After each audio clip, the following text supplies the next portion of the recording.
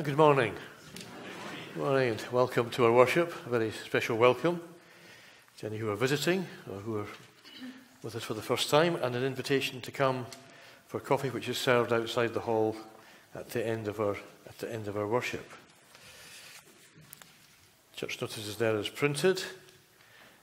You'll see that our study group, our Bible study, resumes on Wednesday evening. That's at 7:30, and next Sunday morning, after the 11 o'clock service, the Outreach Committee have organised a spaghetti lunch as a fundraiser. So that's next Sunday.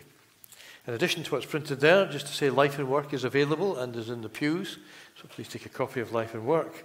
And finally, my thanks to the members of the worship group, Doug and Cindy, who conducted worship in my absence last Sunday, when I, in fact, was worshipping and conducting worship with the Church of Scotland congregation in Rome, which was very enjoyable indeed. These are all the notices. Let us worship God in singing to his praise, hymn 112. God, whose almighty word chaos and darkness heard and took their flight. Hymn 112.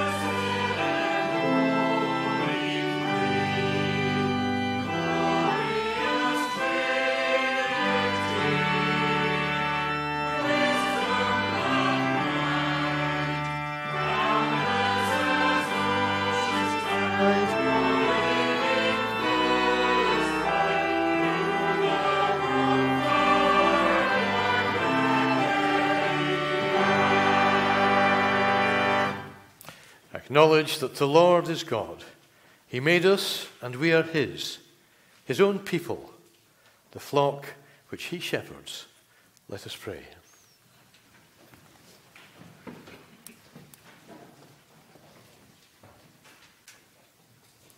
Almighty God, the wonders of your creation, the splendor of the heavens, the beauty of the earth, the richness of nature, all speak to us of your glory.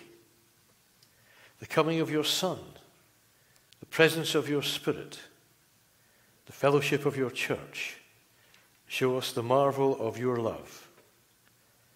And so we gather this day with your whole church in heaven and on earth to offer you our worship and praise, to acknowledge you as creator and sustainer of all, the God who in love creates and who in love sustains us in our daily work and life.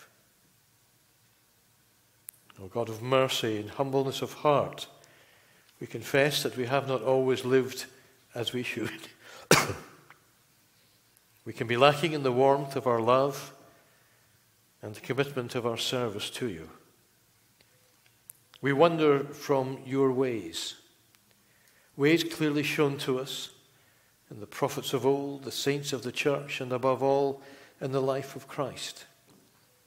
And in the continuing prompting of your Holy Spirit who seeks to lead us into the ways of truth and of life.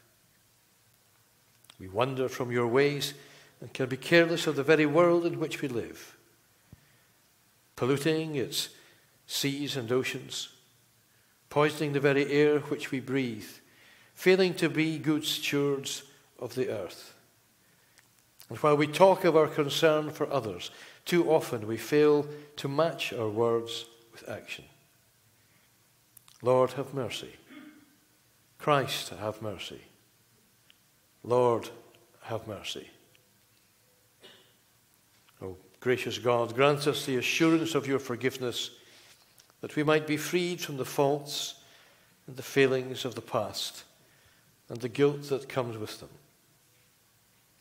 Heavenly Father, be with us in every experience of life. When we neglect you, remind us of your presence in our midst and in our lives. When we are frightened, give us courage. When we are tempted, give us power to resist. When we are anxious and worried, grant us your peace. And when we are failing in our commitment and in service, renew us and strengthen us. For the sake of Jesus Christ our Lord. Amen.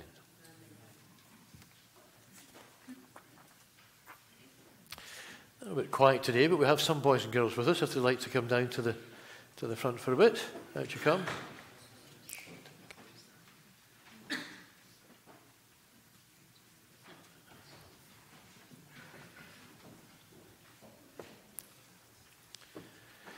I was going to start by talking about cats this morning.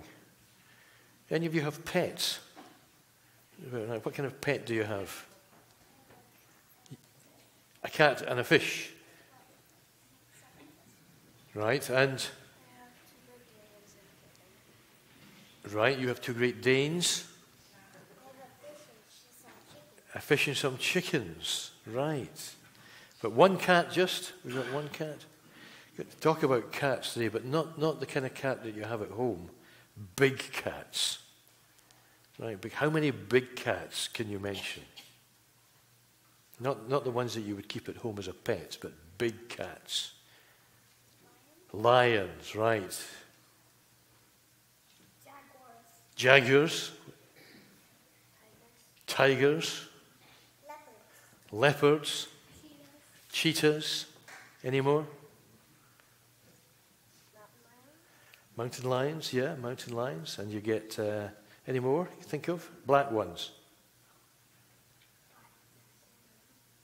Panthers. Lynx. And in Scotland, they've been finding more and more wildcats.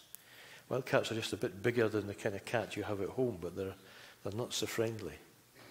And of the ones I wanted to speak about today, it's the leopard. Right, the leopard. Do you have a favourite? Which is the fastest? The cheetah. And what does the leopard have? What does the leopard look like? Spots. It's got spots. The tiger's got stripes.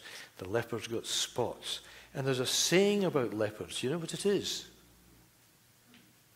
Do you know what the saying about leopards is? A leopard never changes its spots. Right? A leopard, which seems a pretty daft thing to say, because you wouldn't expect a leopard to be able to change its spots, would you? That's the way it is. It's always got spots. But what the saying means, what does it mean?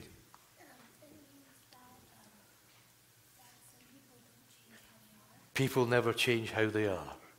They never change how they are.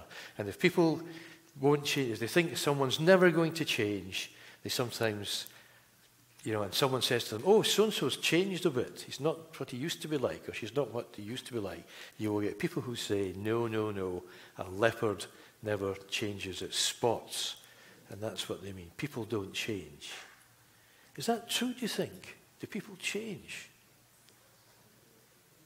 They do sometimes change. They do sometimes change. And in our church service today, we're going to be talking about a man who did change. And his name was Saul. And one of the things he changed was his name. Because he changed his name from Saul to Paul. And he became a very, very important person at the beginning of the church, in the very early years of the church, almost 2,000 years ago. And the strange thing about Paul was that when he started out, he didn't like the church at all. And he didn't like what was happening, and he used to have people who were members of the church imprisoned. He had them put before the councils and put in trial, and then he had them imprisoned. And he was really very, very nasty to them. And one day he'd asked that he could go to a town called Damascus, which is a sad, sad town today because it's in Syria, but he asked to go to a town called Damascus to try and round up all the church members there and take them back to Jerusalem to face trial and be put in prison. And on the way, a strange thing happened to him, and he changed. And there was another man who was one of the church leaders in Damascus, and he was told, go and visit Saul. And he said, I don't think that's a good idea, because this is a man who's really nasty to the church, and the last person I want to go and see is this man Saul. He said, no, go and see him, because God said to this person, Ananias he was called, this is the man, Saul, that I'm going to use for very important work in the church. And Ananias again said, no, I think you've got this wrong. This is not a good idea. And we would not have been surprised if Ananias had said to God, a leopard never changes its spots. Right? But he didn't. He went. And he found that this man, Saul, had changed. And instead of putting people from church in prison and getting them in a whole lot of trouble, he became an important leader in the church. And the church owes an awful lot to him all these years later. So it just shows us that people can really change, and change quite a lot for the better. Something happened to Paul on that road, and he just changed his whole idea about things. And instead of seeing the church as his enemy, he saw the church as his friends. A leopard never changes its spots. Well, but people, maybe a leopard can't, but people can and do. Now we've got a bit of a challenge for you this morning, and not just you, but with the congregation as well. We're going to sing 641, Seek Ye First the Kingdom of God. And the choir thought it's a great idea. I say that because they're getting the blame. The choir thought it was a great idea to sing it as a round. Okay? So that means the ladies start. You give this out while I'm explaining what's going to happen here. Okay? Let's get them all out. The ladies start and sing, Seek ye first the kingdom of God and his righteousness, and all these things shall be added unto you. Alleluia, alleluia. And at that point, the men all start. Right? And so as the ladies are singing the 4 alleluias, the men should be singing the verse. And what this means is if we all finish together, you've got it completely wrong. Right? Right? We should not finish together. Right? So the ladies are going to sing right through to the Alleluia, and then as they're singing the Alleluias, the men start. See, just listen to the men and ladies in the choir, and I'm sure you'll get it right. Okay, 641. Seek ye first the kingdom of God. Seek ye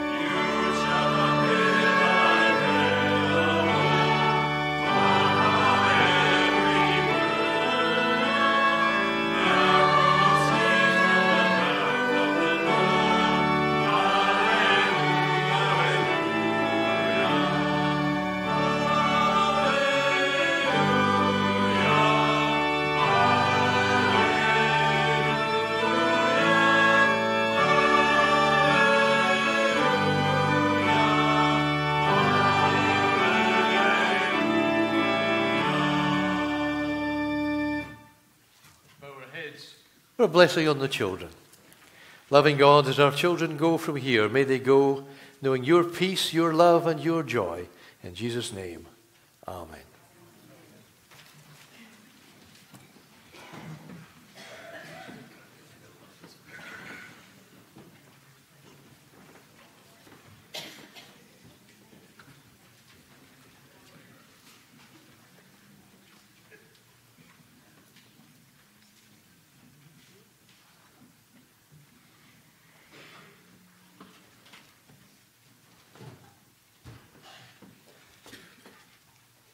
Hear the word of God. First, as we find it in the New Testament in Acts, chapter 9, reading verses 1 through 18. And this can be found in the New Testament section of the Pew Bibles on page 127. Acts chapter 9, reading from verse 1. Meanwhile, Saul, still breathing threats and murder against the disciples of the Lord, went to the high priest and asked him for letters to the synagogues in Damascus, so that if he found any who belonged to the way, men or women, he might bring them bound to Jerusalem. Now, as he was going along and approaching Damascus, suddenly a light from heaven flashed around him. He fell to the ground and heard a voice saying to him, "Saul, Saul, why do you persecute me?" He asked, "Who are you, Lord?" The reply came, "I am Jesus, whom you are persecuting. But get up and enter the city, and you will be told what you are to do." The men who were traveling with him stood speechless, because they heard the voice but saw no one. Saul got up from the ground, and though his eyes were open, he could see nothing. So they led him by the hand and brought him into Damascus. For 3 days he was without sight, and neither ate nor drank. Now there was a disciple in Damascus named Ananias. The Lord said to him in a vision, "Ananias." He answered, "Here I am, Lord." The Lord said to him, "Get up and go to the street called Straight, and at the house of Judas, look for a man of Tarsus named Saul. At this moment he is praying, and he has seen in a vision a man named Ananias come in and lay his hands on him so that he might regain his sight." But Ananias answered, "Lord, I have heard from many about this man, how much evil he has done to your saints in Jerusalem. And here he has authority from the chief priests to bind all who invoke your name." But the Lord said to him, "Go, for he is an instrument whom I have chosen to bring my name before Gentiles and kings and before the people of Israel. I myself will show him how much he must suffer for the sake of my name." So Ananias went and entered the house. He laid his hands on Saul and said, "Brother Saul, the Lord Jesus, who appeared to you on your way here, has sent me so that you may regain your sight and be filled with the Holy Spirit." And immediately something like scales fell from his eyes, and his sight was restored. Then he got up and was baptized.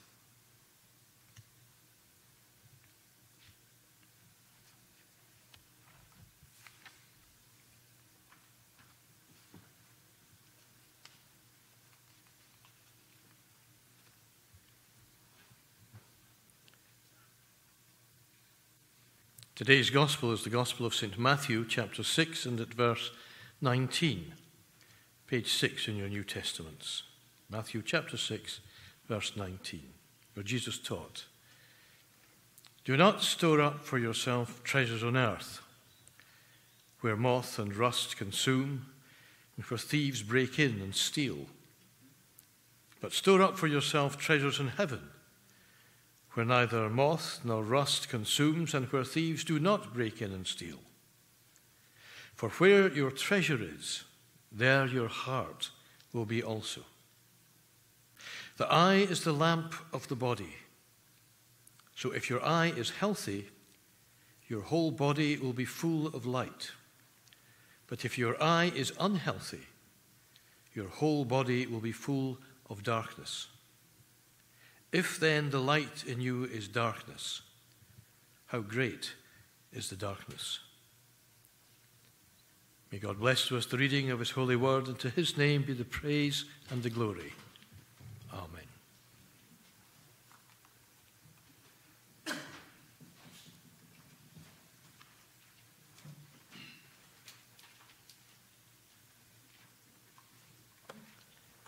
Hymn 601. Look upon us, blessed Lord, take our wandering thoughts and guide us. Hymn 601.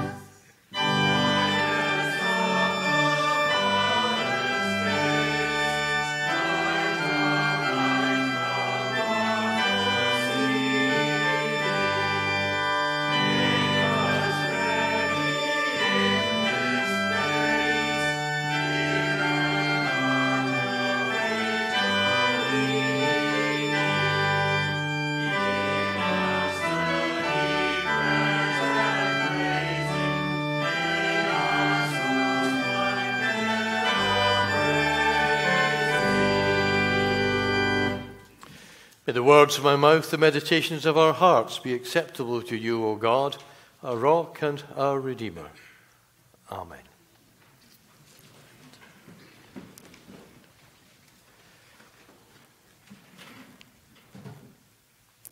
There may be times when you're listening to the lectionary readings on a Sunday morning when you find it doesn't really speak to you. It's not something to which you can immediately relate. No idea particularly comes to you about the immediate relevance of this message. There may be times when reading the lectionary readings for a Sunday morning, that happens to me, and that's actually more worrying. And that's slightly the case for this Sunday morning.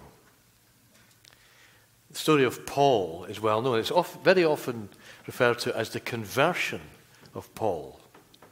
And we'll look at his earlier life and the situation he found himself in at the time of this event. But it's very often referred to as the conversion of Paul as he travelled on the road to Damascus.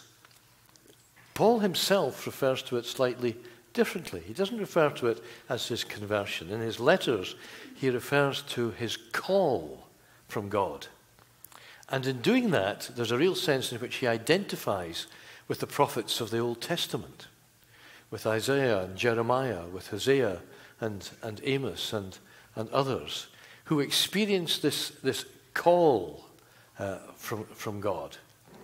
And I say, Paul seems to identify himself with that more than with the notion of conversion. In the New Testament, repentance, which is something which Paul may have undergone, but repentance means a change of mind. In the Old Testament, it means something slightly different. It means simply a turning around. Now, you may say there's a similarity, but there's a slight difference there as well. Not just a change of mind, but a turning around. And if Paul is identifying himself with some of the prophets of the Old Testament, then there's a real sense in which he identifies with others as well. One of the curious things about figures in the Old Testament is how flawed they were, and yet they become principal characters. Abraham, lying about the situation regarding his wife when he feels his own safety threatened. David, with some of his lecherous behavior and some of his abominable behavior in getting rid of someone by sending him to the front. Moses, with his temper and killing a man. Jacob, conniving, cheating. These were all figures that God, it seems, seeks to use to further his work. They're far from perfect. And indeed, Paul perhaps falls into that mold as well. One of the interesting things about Paul is that scholars try and flesh him out as a human being in history. They find it quite difficult because of the lack of information we actually have about him. And it's intriguing that different scholars come up with pictures of him which are really quite diverse, really quite different. They have the usual sources. They use the Acts of the Apostles, from which we read today, and which was written by the same writer as the Gospel of Luke. But they use Paul's letters as well, which were written earlier than the Acts of the Apostles. And of course, they also use some of the other sources that are non-biblical. And by and large, what they tend to do when they're comparing what's written in the Acts of the Apostles with what Paul writes in his letters, they give priority to what Paul himself is saying and writing, recognizing that Luke, in writing the Acts of the Apostles, very often has his own particular agenda and wants to present Paul and the Pharisees in a particular way, whereas Paul himself, in his letters, presents at times a very different picture. Indeed, some scholars can't even agree where Paul was born and brought up. The majority opinion is that he was brought up in Tarsus, so he would be part of the Greek-speaking Roman world, and he'd be influenced by its thinking and its philosophy and the different philosophers, the Stoics and so on at that time. So they would have a clear bearing on his thinking. And yet, in Luke's Acts of the Apostles, we find Luke saying that he's brought up in Jerusalem and, in fact, had learned from the great Jewish rabbi Gamaliel. Scholars would pretty much be consistent in saying that, in fact, no, he was brought up in Tarsus. It's quite clear that his first language is Greek. He writes Greek well, he writes with a Greek idiom. Everything about him shows that a Greek learning and upbringing. And so he may have come to Jerusalem at a later date, but highly unlikely that he was brought up there. Is it agreed that he was a Pharisee? Well, no. I mean, the Pharisees in the main were to be found in Judea and in Jerusalem, not in the Gentile world, not in what was called the diaspora, where Jews had moved to. But he may have well been influenced by Pharisaism.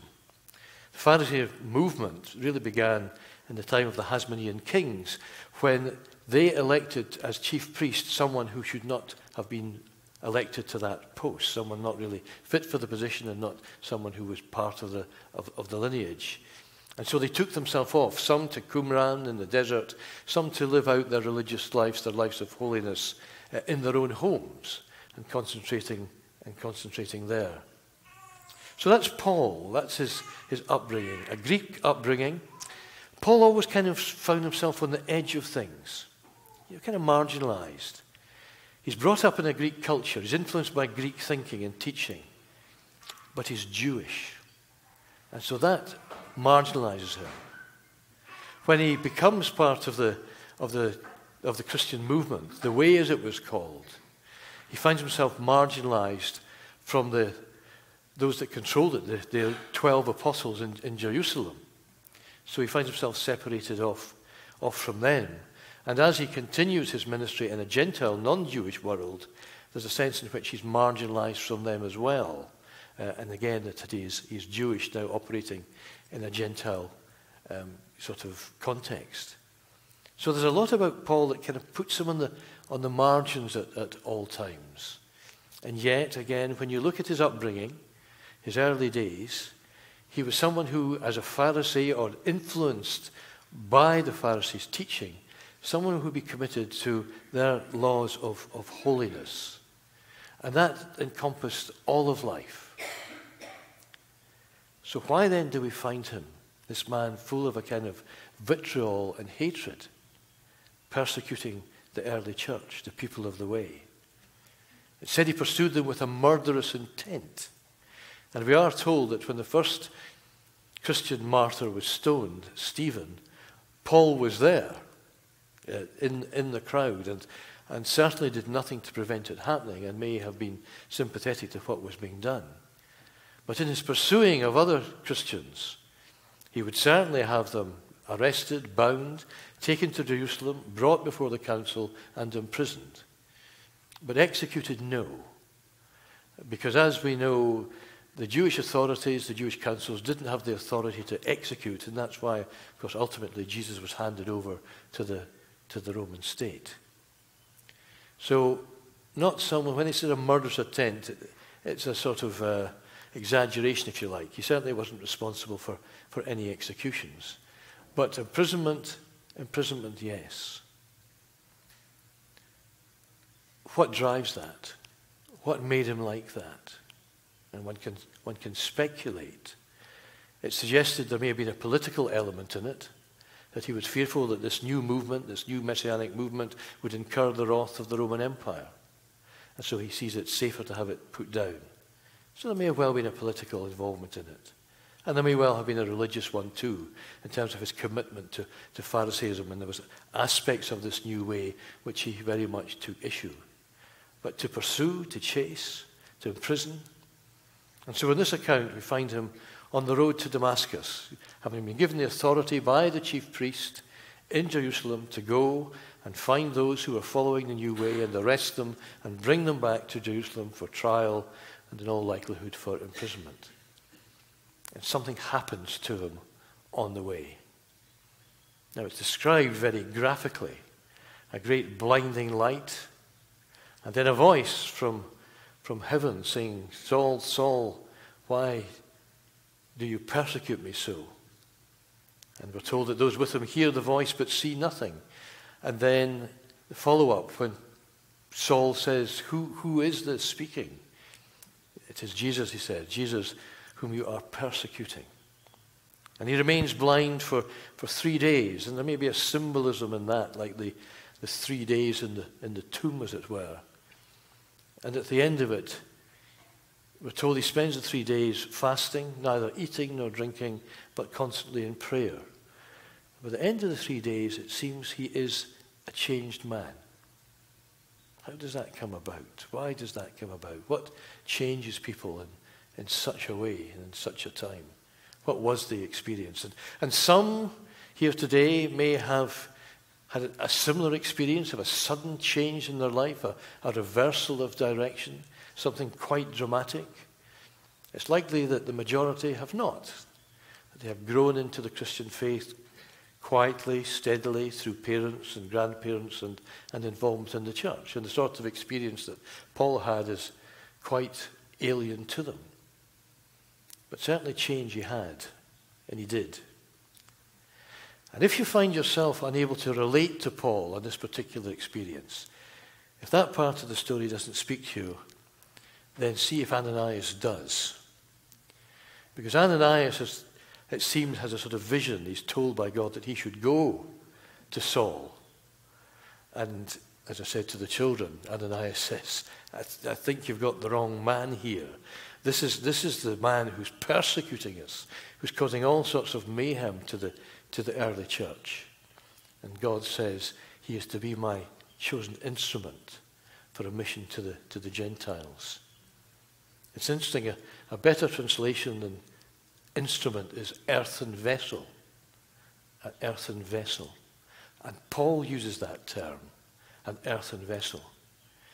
It suggests something that is flawed, not something that's perfect, something kind of ordinary. One translator put it a cracked pot. He didn't put cracked pot, it was cracked pot. So Paul was described as a cracked pot that God was to use as his instrument. And so Ananias does go to him, probably fearful, probably less than convinced. Ananias comes across a bit like Jonah, doesn't he? When Jonah's told to go to Nineveh, to go and preach to the people of Nineveh God's salvation. He says, I'm not going there. These are our enemies. And he takes off in a boat in the wrong direction. Well, Ananias is not quite so rebellious. He goes, but he goes reluctantly. And he finds Saul, and his sight is restored, and he baptizes him. Paul's history, of course, in part, we know.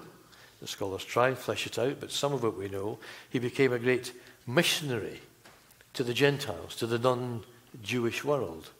We can read of his missionary journeys, his missionary adventures, of his conflict with the early church in Rome and the disciples there. We have his letters to read. Of Ananias, we hear nothing. And yet it's through Ananias and his visit to Saul and his baptizing him and his healing him that the church ultimately, through Paul, spreads throughout the Mediterranean.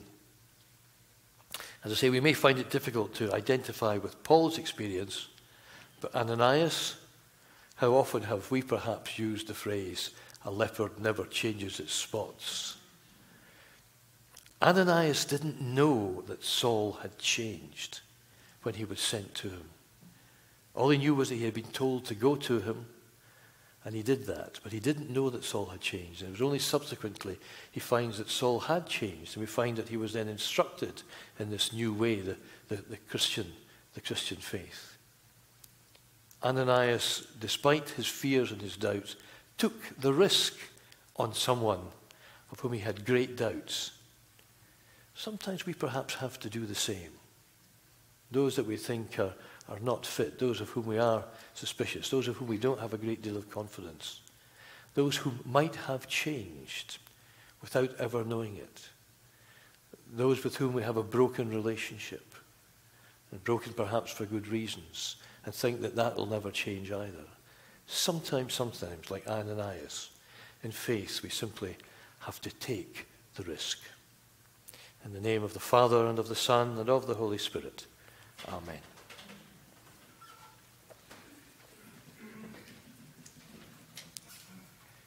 In 484, great God, your love has called us here. In 484.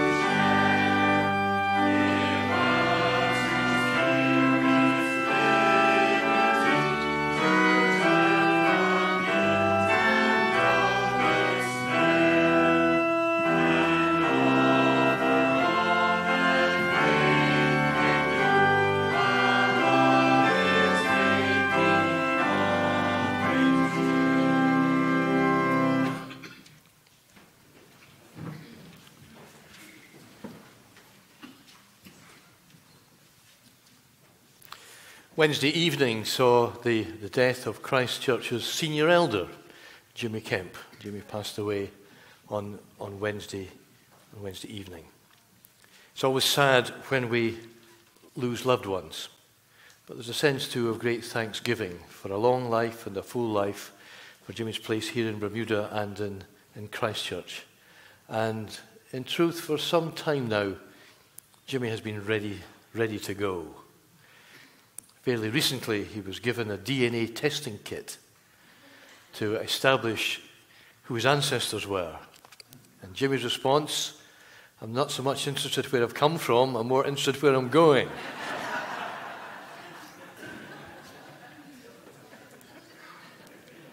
I think we can all rest assured that Jimmy lies safe in God's peaceful keeping. But we'll miss him, and in our prayers today we'll give thanks for all those whom we have lost, and remember especially in our prayers to Jimmy's family. Let us pray.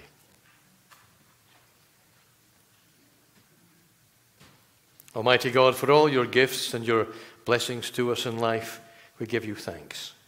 For your constant love, which sustains us in times of joy and happiness and celebration, but in times too of struggle, sorrow, and loss. We give thanks for your love for all creation, the life of creation itself, the life of this planet, and the diversity of human life, with all our differences, yet created in your image.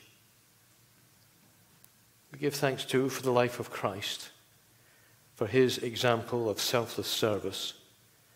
And thank you too for the life of the prophets and of the saints, of Paul, of Ananias, of the part they played in the establishment of your church, and for the opportunities that we too have, the opportunities to change, to leave behind that which we no longer value, to leave behind the disappointments and the regrets, the gift always of new life. And in Christ's name now we offer our prayers for others.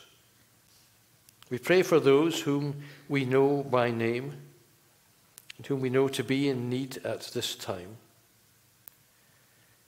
We pray for our families and our friends, wherever they may be, and ask for your blessing upon them, that they may know your peace and know the way to truth and to life.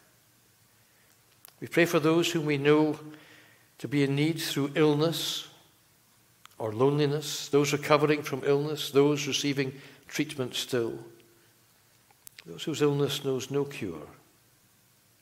We pray for those who are anxious, any who are troubled, those for whom life at this time is simply a struggle. May they feel surrounded by your love, and may we seek to offer them our support.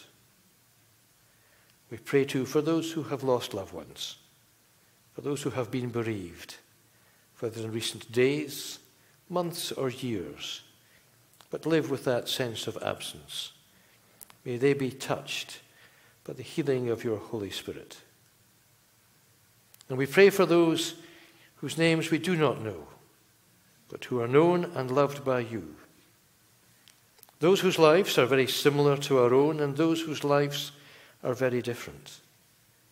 Those who live in relative peace and well-being, those caught up in the midst of conflict and war, which so scars the beauty of this your world. We remember in our prayers those who are driven by hatred and enmity, who cannot get beyond bitter legacies of the past, who cannot begin to overcome the barriers that presently divide, and who inflict on others, men, women, and children, unspeakable cruelty. We pray for a day of greater peace for those who presently toil in the midst of such violence. And we remember those who are the victims of poverty and hunger in a world of plenty, where some have far more than they need, where others go without the basic necessities of life. May we all commit ourselves to working for a better sharing of our world's resources. We remember too in our prayers those who govern us. May they be men and women of honesty and integrity. May they be driven by an ambition to follow the values and the priorities of your kingdom and a greater sense of justice and care for the most vulnerable. And we pray too for your church, for the life of this congregation, for your church here on the island and your church in the world, made up of earthen vessels, like Paul, like Ananias, like ourselves, with our faults and failings and limitations. May we be guided in the ways of greater love, compassion, and truth, that we might better reveal your love for us and for all peoples. And we remember too always those no longer with us, but whose love we were privileged to know and to receive. May we never think them far away. They rest now safe with you. And we share a fellowship and communion with them still, through that fellowship and communion that we have with you. Through Jesus Christ our Lord. Amen. We continue our worship with the giving of our offering.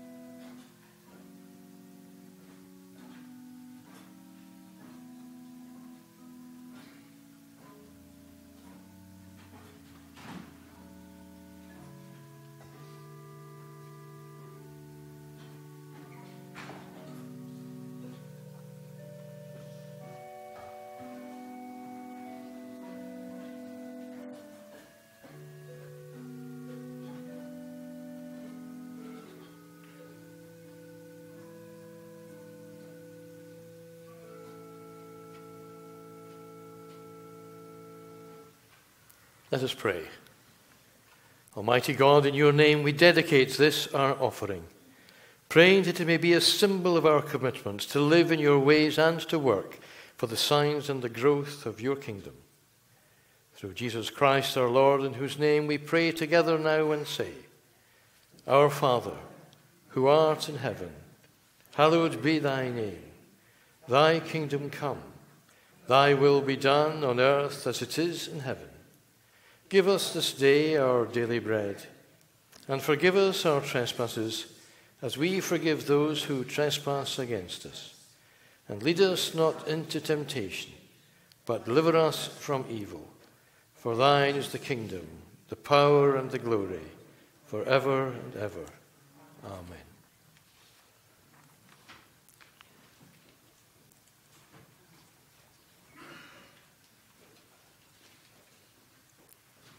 In 513, courage, brother, do not stumble, though your path be dark as night. In 513. Amen.